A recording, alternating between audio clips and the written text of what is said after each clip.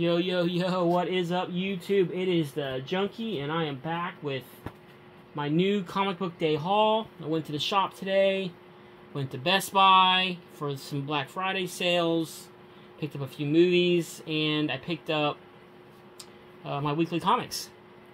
Well, it's a good little stack this week, probably 15 or so books, so let's go ahead and get right into it. Let's go ahead and do the DC books first. Got Detective Comics 1077, cover B. So you guys know, the only two DC titles I'm really picking up are Batman and Detective Comics, cover Bs. It's the only one I've stuck with. And you guys know I gotta trim down the stack so that I can so my collection doesn't grow too crazy. So there's that. Now for the independents, I picked this up from Image Comics. It's Image Comics Presents A Christmas Story. I don't know if it's a one-shot, but it's a pretty thick book. It's got Santa Claus on the front, and he's holding, I don't know if you can see that or not, but he's holding a bloody axe. So yeah, there's that. Like I said, I don't know if it's a one-shot. I think it might be. I forgot to ask, but anyways, it's a pretty good sized book, and really looking forward to reading that. And nothing like a good Christmas horror movie. Okay, now for The Walking Dead, issue number 77. There were 4 issues of that came out this week. As you guys know, I pull all of the covers for Walking Dead that come out at the comic book shop. Not any special variants or anything like that, just the regular ones that come out at the comic shop. So there's that one. There's this one.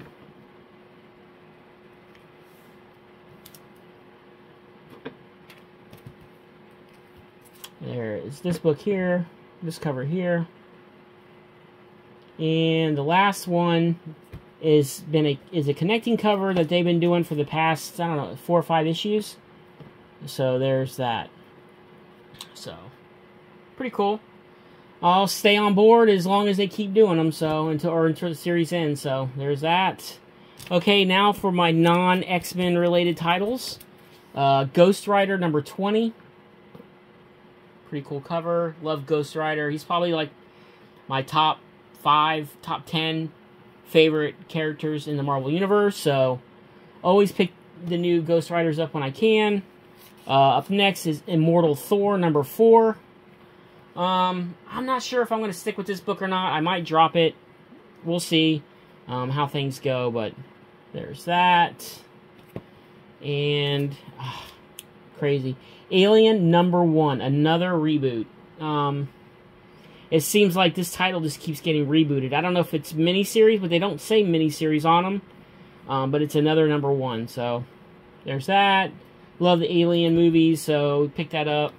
And the last non-X-Men related book is Marvel Zombies number 1, Black and White and Blood. I was just at the rack and at the counter, and they have like a spinner rack with a bunch of number 1s on there that are, you know, they have them there for if you want to try something new, or if you want to think about getting something you're not in, you know, there's just a bunch of number 1. I saw this on there, I'm like, what the hell? I forgot this even came out. And it's a pretty badass Wolverine cover, so of course I had to pick that up. Yeah, but they have a whole spinner rack of just number 1s. Indies, DC, Marvel. Just in case you wanted to pick a title up and jump right on and it's relatively new, you're good to go. Pick this up. I had to get this. Daredevil. Deadpool 7 Slaughters.